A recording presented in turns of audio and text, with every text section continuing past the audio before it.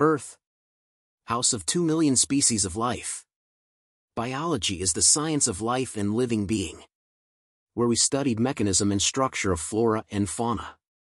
However, it is estimated that there may be as many as 10 million species in total, with the vast majority of them yet to be discovered. Life on Earth, which emerged more than 3.7 billion years ago, is immensely diverse. Biologists have sought to study and classify the various forms of life, from having one-cell organisms such as archaea and bacteria to complex network of organisms such as protists, fungi, plants, and animals. These various organisms contribute to the biodiversity of an ecosystem, where they play specialized roles in the cycling of nutrients and energy through their biophysical environment. Biology is based on four major concepts. First, cell. Second, genetics. Third, evolution. And fourth, homeostasis. A cell is the smallest basic unit of life that is responsible for all of life's processes. All living things are made up of cells, and each cell carries out a specific set of functions that are essential for the organism's survival. All cells have a cell membrane, which is a thin layer of material that surrounds the cell and protects it from its surroundings. All cells also have cytoplasm, which is a gel-like substance that fills the cell and contains all of the cell's organelles. Organelles are small structures that carry out specific functions within the cell. The most important organelles are the nucleus, which contains the cell's DNA, and the mitochondria, which produce energy for the cell.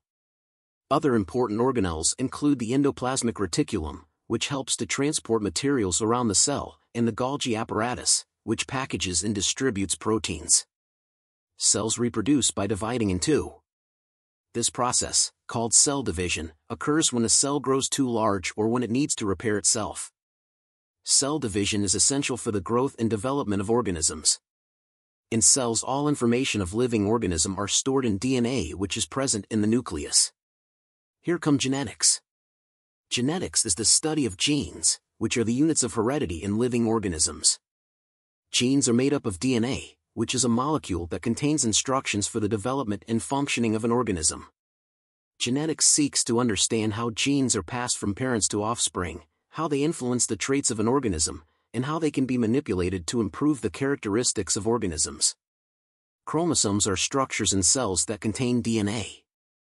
Each chromosome contains many genes. Mutations are changes in the DNA sequence. This is the part of evolution. Evolution refers to the process by which species undergo changes over time. It is a fundamental concept in biology and explains the diversity of life on Earth. Evolution occurs when some individuals within a population have traits that are better suited to their environment, allowing them to survive and reproduce more successfully. Over many generations, these advantageous traits become more common in the population, while less advantageous traits become less common. This process leads to the gradual change and diversification of species. The theory of evolution was first proposed by Charles Darwin in his book On the Origin of Species in 1859. Darwin's theory was based on his observations of the natural world, particularly his study of finches on the Galapagos Islands. He noticed that different species of finches had different beak shapes, which were adapted to their specific food sources. Darwin concluded that these adaptations had evolved over time through natural selection. Homeostasis is a fundamental principle that underlies the proper functioning of all living organisms.